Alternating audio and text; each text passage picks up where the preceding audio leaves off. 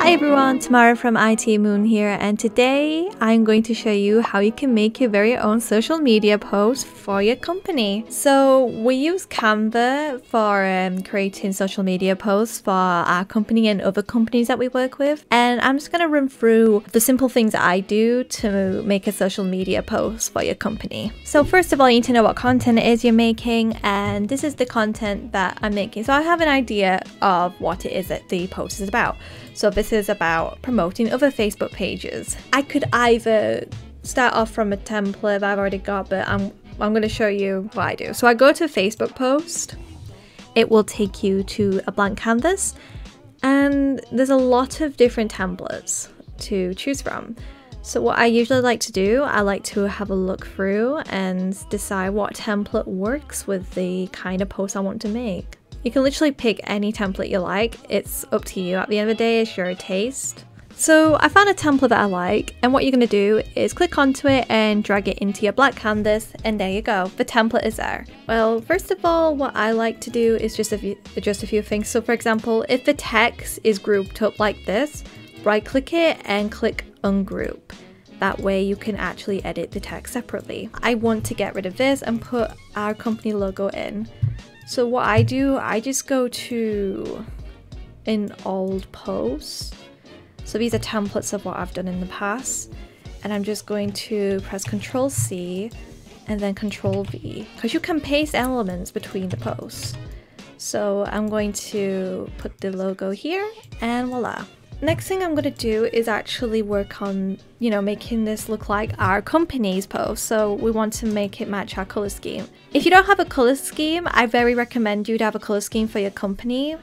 That way your post will always look the same. Like this, for example, we've got a blue, purple, greenish color scheme, and you can tell that it's our company because it's just based around that color scheme. You want to go with a color scheme that works. I highly recommend it. And if you haven't got a color scheme, I recommend searching up some examples and what colors seems to suit your style and the point of your company. To add your color scheme onto Canva, make sure you go to the color bit. So you need to anywhere really, just go anywhere and select the color, and then scroll down and you should see add another palette. It will take you to this page where you can add more color palettes in. This is also where you can upload fonts, by the way, if you want to upload a custom font. But for this, what you do, you click add new palette and you add the colors there. You can paste in the codes if you've already got a color palette. If you refresh your page, it'll be there. Don't worry, it automatically saves. If you're not a big fan of animations, you don't have to do animated pictures. So just a heads up, some images are animated, but this is an animated image. So like I said, I'm going to follow the color scheme we have, and then I'm going to change the colors just to show it's more lightly from our company. Like we have a blue, turquoise, purplish color scheme. If you have a certain font to use as well, stick with the font you have. Otherwise, if you want to use any other font, the site offers a lot of different fonts.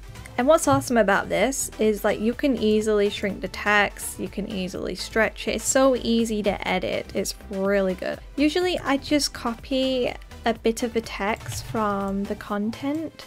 So that way you have a bit of context. You don't want to post the entire content on one picture, you just want to post a bit of it. You want to attract the audience to read your post, so that's the main aspect. You can also bold some words, make it look more fancy, you can edit the text. I will do more tutorials specifically on certain areas of this, but I'm just doing a tutorial today on how I make these. So the next thing I'm doing, I went on the Photos tab. You can go on so many tabs, by the way. You can go on Elements, you can go on Text, Photos, Music, Videos, Background, etc.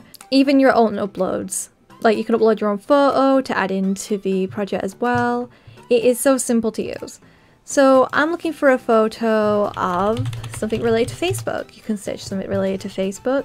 You need to have a membership to be using the Pro pictures, but we do have the Pro membership, so we can actually use it. Feel free to use whatever image you're allowed to use and pick whatever you think works. The same thing as before, you click and drag it in. Like you just click and hold it over whatever you want it to be added to.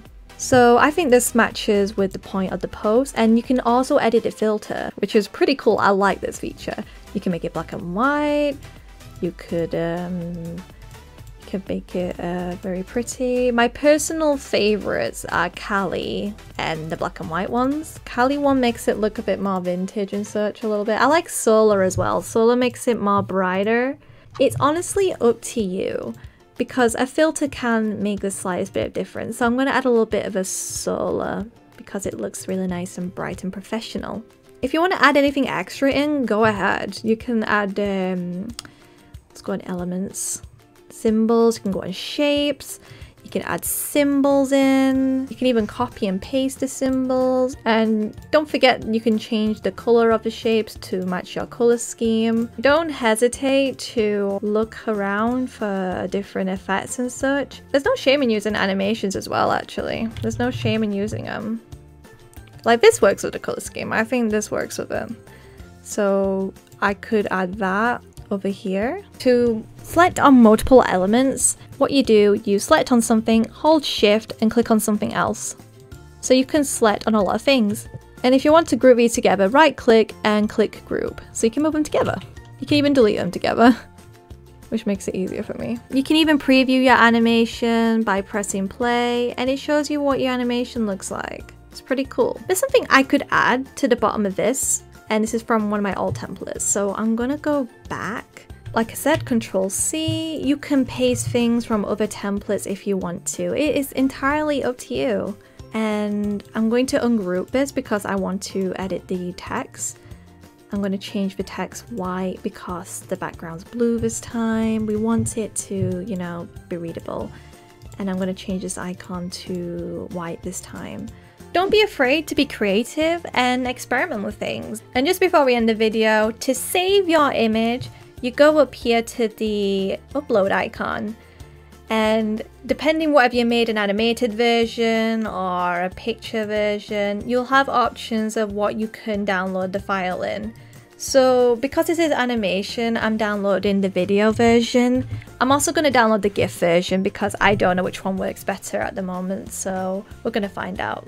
I hope you enjoyed today's video, and if you want some more Canva tutorials, please let us know in the comments down below. Thank you so much for supporting our page, our company. It really means a lot to us. I hope you have such an amazing day. Bye!